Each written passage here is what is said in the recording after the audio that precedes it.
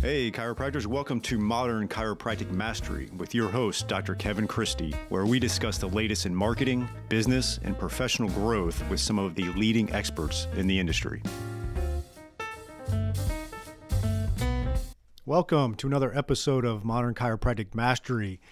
Today's solo episode, we're going to dive into a topic that honestly I've been seeing a lot of, and it's a really common thing, and it's not just for chiropractors, but ceiling of complexity. And first learned this from Strategic Coach. It is a Strategic Coach concept that they talk a lot about. And, I know I reference Strategic Coach a lot. I actually just got back from my quarterly meeting. I get so much out of it.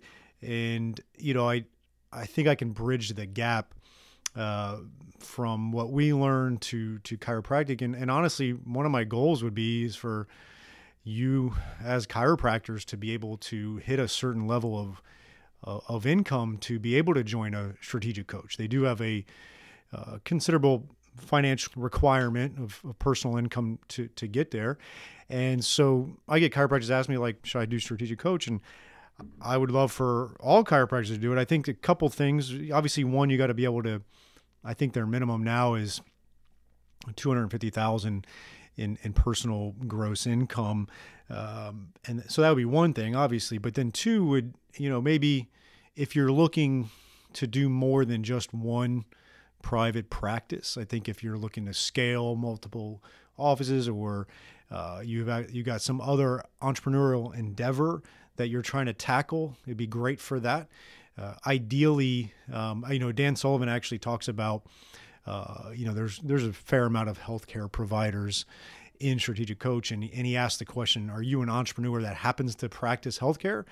Or are you just, are you a doctor? And no right or wrong answer, but, healthcare can be very bureaucratic in a lot of ways, and doesn't necessarily lend itself to entrepreneurship if you're not careful. And so he makes that distinction. And so if you feel like you have that entrepreneurial spirit and you kind of fit into those couple things, I think it's great for you, right? I know it's been instrumental for me over the last 9 years, and I like to take a lot of the concepts that I learn and try to apply it for you in private practice and be that bridge for you. And so, the ceiling of complexity, I've been talking to a lot of chiropractors over the last few years, and then over the last couple months in particular, because, we opened up MCM Mastery to get to 45 members, which we actually did, which is cool. We needed to kind of cap it there for the rest of 2022. And, once 2023 starts, we'll be taking more clients on, but we had quite an onboarding of these new members, which has been awesome. And so I've been doing my kind of consult calls with prospective members, doing onboarding calls. Obviously we have our group calls, and a lot of chiropractors are hitting this ceiling of complexity. And you can hit it at different stages of your career. And so let me first just define it as Strategic Coach defines it, because you've probably heard me throw the term out there before, but the way they talk about it is all the growth in a person's life occurs in stages. Within each stage, the individual comes to a point where it is not possible to base further growth upon their existing knowledge and skills. The individual has reached a ceiling of complexity. Sometimes this ceiling is permanent, which is why many people fail to grow beyond a particular stage of development. And I just want to focus on that for a second, because, I, again, talk to a lot of chiropractors, and they'll be hitting their head against the wall for years. And it's not just something that is a recent thing. And so that, again, quote, sometimes this ceiling is permanent, which is why many people fail to grow beyond a particular stage of development. And, we don't want that. It means you've kind of hit a ceiling of complexity that you can't break through and get to that next level of growth. And so, that's why you'll see some chiropractors that are, let's just say 40 years old, that are at a massive practice, and some are still spinning their wheels. And, there's no right or wrong or anything, but it just can be the ceiling complexity, and it can be very frustrating, right? All right. So to continue with how Strategic Coach defines it is, within each stage, we gain experience by solving problems and transacting business. However, this experience has a price.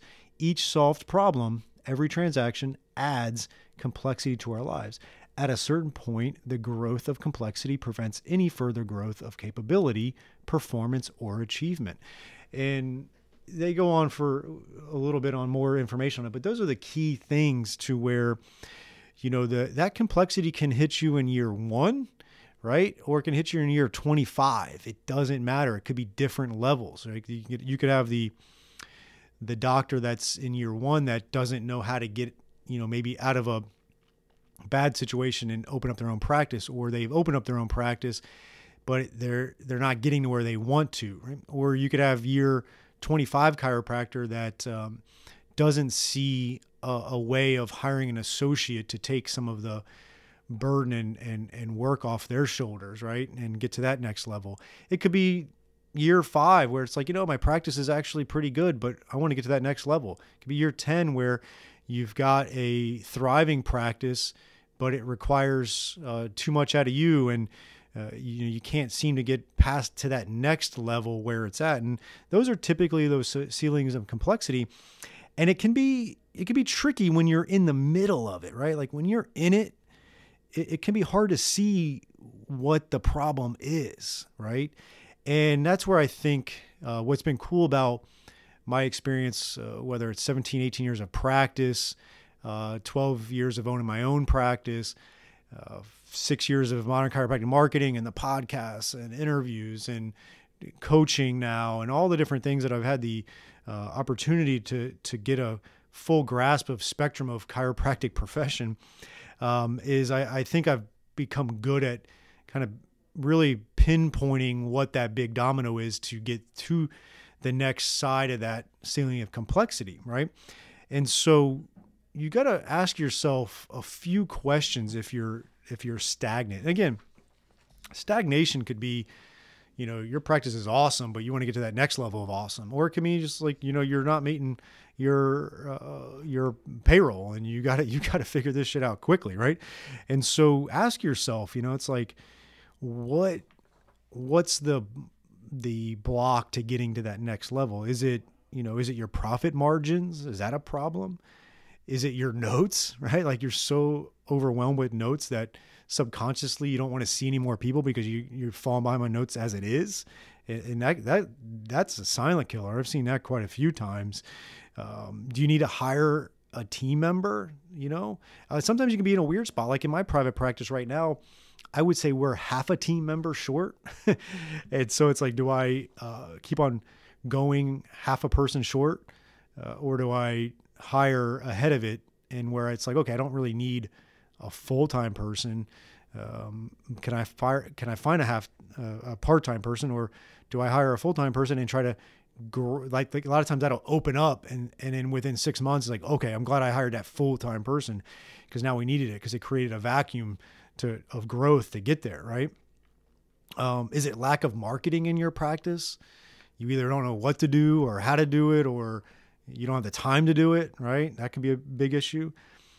Is it lack of office space? Sometimes that's a big issue. You don't have the office space to grow, but you look at how daunting that could be. It's like, oh, I got 2 years left on this lease, but I know it's not big enough, but I don't know how to get to another spot, or do I rent or do I buy?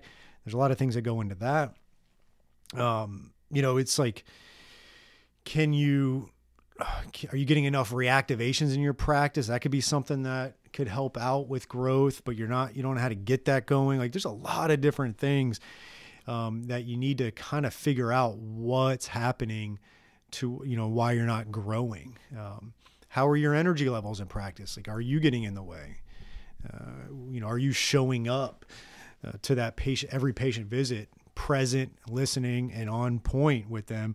Or is it a struggle to really have that interaction for 15 minutes day in and day out, right? So you got to look at those things. A lot of times it could be systems in your practice, right? You may be doing too many of the $20 an hour tasks and not enough of the $250 an hour tasks.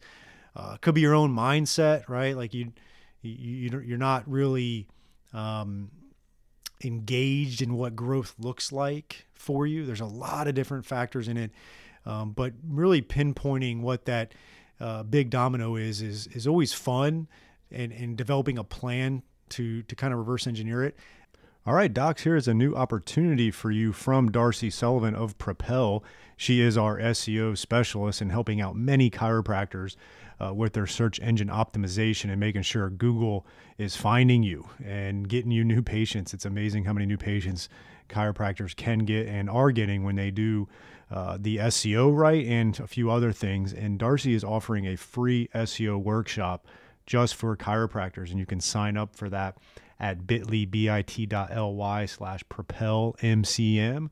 That is bit.ly/propelmcm, Modern Chiropractic Marketing, right? And so check out that link, and we're going to have you go over 5 SEO secrets to owning the first page of Google without buying ads. And Darcy's going to give that free workshop, 1 hour, to really help grow your practice and start churning new patients from the ever mighty Google, which is still king in the online marketing. So check that out at bit.ly/propelmcm for the 1 hour free workshop. I've been sitting on this topic a little bit because I wanted to wait towards the end of the year, because I always, I just love yearly planning, and 2023 is coming up, and it's just so much fun to plan out things, right? And so for me, and I mentioned a couple of times before, I do a 3-year vision planner. We do that with our members. And then I do a yearly plan at the end of the year. I'm at the very end of my last 3-year plan. So let's say it was December of 2019. I started doing the planning. I turned 40 in January of 2020. I was doing a 3-year plan to start out the decade, start out my 40s. I was, drew up a really nice 3-year vision plan. Got punched in the face by March 2020 like we all did. But looking back on it, I reviewed my 3-year vision planner from age 40 to rolling. I turned 43 or coming up in January in a month.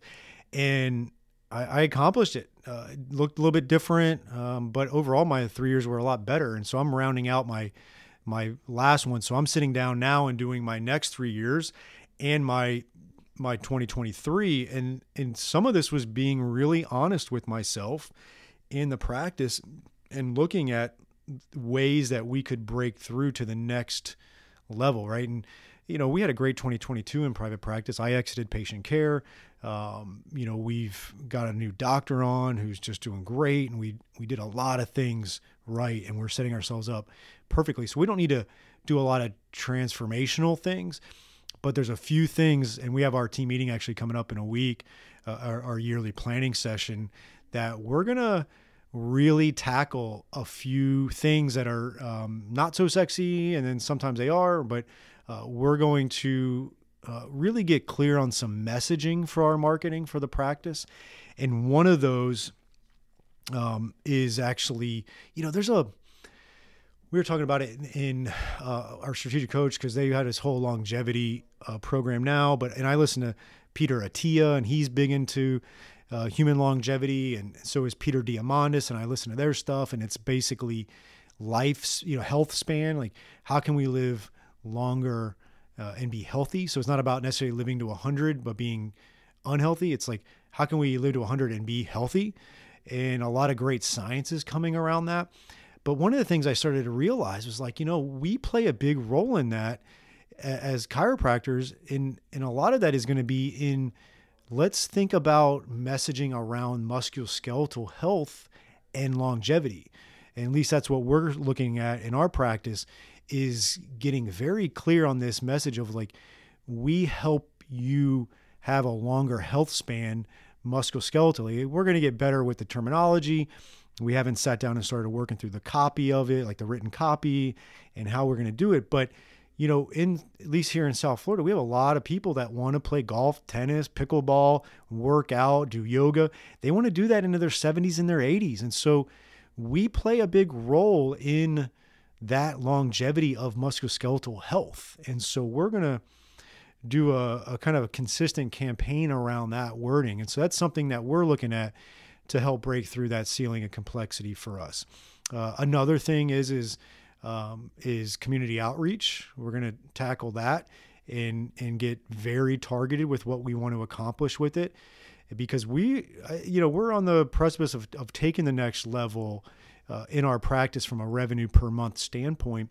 But I think our complexity is getting a little more clear on the marketing, and we do a good job of marketing. Obviously we practice what we preach, but we're going to try to take it to that next level. And as I do those things for my private practice, the cool thing is I kind of use my practice as a test lab sometimes, and then convey to you things that are working and maybe not working. So I'll be able to tease this out a little bit better, and on subsequent podcasts, and obviously in our coaching, we'll be getting clear on that. But one of the things we did to this point on messaging was, and I've talked about it on the podcast before, was we developed an approach, the Health Fit approach, which is our system of care.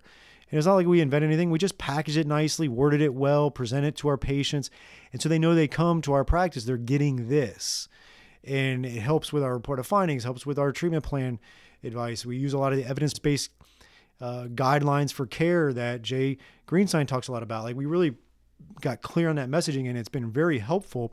And so now we're taking another level and thinking about that musculoskeletal health, longevity, and some of the things that we can do around that. And so that's just an example of kind of breaking through maybe a marketing ceiling of complexity, which I think we had a little bit going on in our private practice.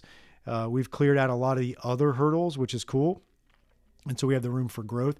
But I mentioned our practice is about a half a human being short. So that's a ceiling of complexity that I'm working to figuring out. So those are the things you got to start asking yourself in your practice. And, what role are you playing in that, right? What role are you, the bottleneck in your business? What are some of the thoughts you have that aren't serving you? What are some of your blind spots that you need someone to take a outside in look at your practice and your business to see what would be the path to get you on and actually stay on that path and then achieve those things. And that's something I think we're doing a great job at MCM Mastery now. Obviously the coaching side of it, but also we're doing the marketing for you, and that's been great. And I'll kind of just finish this off a little bit with, if you're not ready to take that particular leap, the Chiropractic Success Academy, we're still rolling strong. We're 4.5 years into this thing, and it keeps on getting better. And we've got the whole success path there. It's $99 a month. It's, and it's month to month. It's not a, risky investment. And this is a great time of year to join it because you can dive in, you get the dashboard now, you can dive into marketing planning as well. It's a lot more of, you have to hold yourself accountable. And so if you know that that's part of your ceiling of complexity because you're having a hard time holding yourself accountable, then maybe you need to jump into MCM Mastery instead of CSA. Check that out. You can go to www.csacircle.com to see more. It's a great program, a great Facebook group. You've got the digital dashboard. You got all the lessons in there, monthly blogs, and just a great community on the Facebook group as well. So check that out. But I just challenge you, this episode is in middle of December of 2022, to take a couple hours or a half day and really reflect on what could be, causing you not to get to that next level. And again, you may have a very good practice. This episode isn't geared towards those that are just struggling. It's everybody. Like, our practice is great. If people looked at our practice like, oh, this is a really great practice, they wouldn't think that we have ceilings of complexity, but we do. And I have people around me to help me get through that. That's why I always have coaches and people that take a look at my business and at myself to make sure that we're always improving and getting better. And it's fun that way. And so, take a look, like, what could be the problem? If you feel like you need another set of eyes on it, definitely look into CSA, definitely look at MCM Mastery. And we're here to help you out any way we can, but start figuring out ways to develop a strategic plan to get through the ceiling of complexity onto the other side of it. Because on the other side of it is growth. And it's fun. It can be fearful trying to do it. So I think that's something that blocks people a lot, is really making the commitment and then having the courage to overcome that fear. And once you do that, you get on the other side of complexity, and now you've you've hit a whole other level and you get comfortable with it. So, you can push yourself. Like, think about now, right? Like, if you've been in practice for a while and if you look back when you graduated chiropractic school, you couldn't imagine how far you've come now. So if you keep on pushing that envelope within reason, it'll be 10 years from now and you look back, it's like, oh, thank God I did that. And I can't believe the capabilities I have now that I didn't have then. But I was willing to really challenge myself and invest in that and overcome that ceiling of complexity. Okay. And so just to, review, it could be you need more team members. It could be your mindset. It could be your profit margins. It could be notes. It could be lack of marketing. It could be office space. It could be a myriad of things, right? And when you take a really good audit of your practice, which we do, you can start to narrow it down and start to implement the strategies to overcome that ceiling of complexity. But I know a lot of you are having it, and it's confusing sometimes. You don't know how to overcome it. There is a method. There are strategies to do it. And I just challenge you to make sure that you do whatever it takes to overcome that ceiling of complexity and have a great 2023. All right. I hope that helps. Nice short and sweet episode. And we're excited to get rolling into 2023. We're going to keep a positive mindset on everything. I've talked enough about the pending recession or inflation. It's all necessary conversations, but we're moving forward and making sure we're having great conversations on growth and maintaining positivity as we grow in 2023. And, we'll overcome whatever we need to. Have a great week. Talk to you soon.